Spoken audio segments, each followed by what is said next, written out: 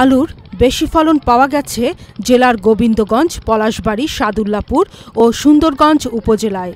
মৌসুমের শুরুতে ঠান্ডা ও ঘন কুয়াশা দেখা দিলেও উৎপাদনে কোনো প্রভাব পড়েনি, কিন্তু কাঙ্ক্ষিত বাজার মূল্য পাচ্ছেন না কৃষক।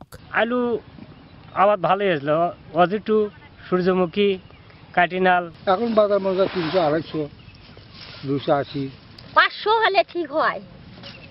জমি প্রতি বিঘায় 60 থেকে 70 মণ আলু উৎপাদন হয়েছে এবার।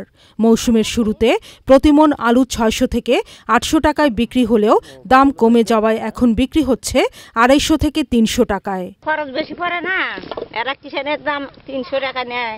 ওই পয়লা 400 টাকা দরে বেচা গেল, তখনই বেচাই ভালো ছিল। জেলায় এবছর আলু চাষ হয়েছে 8087 হেক্টর জমিতে। তবে আমরা কৃষক পর্যায়ে কৃষি সম্প্রসারণ অধিদপ্তর থেকে আলু এই মুহূর্তে না বিক্রি করে আলুটাকে দেশি উপায়ে তাদের বাড়িতে সংরক্ষণ করার পরামর্শ প্রদান করছি। এতে করে যখন আলুর মূল্যটা বেড়ে যাবে তখন তারা আলুটা বিক্রি করতে পারবে। হেক্টর প্রতি আলুর ফলন পাওয়া গেছে 21 metric ton. Sudipta Mahmud, channel I.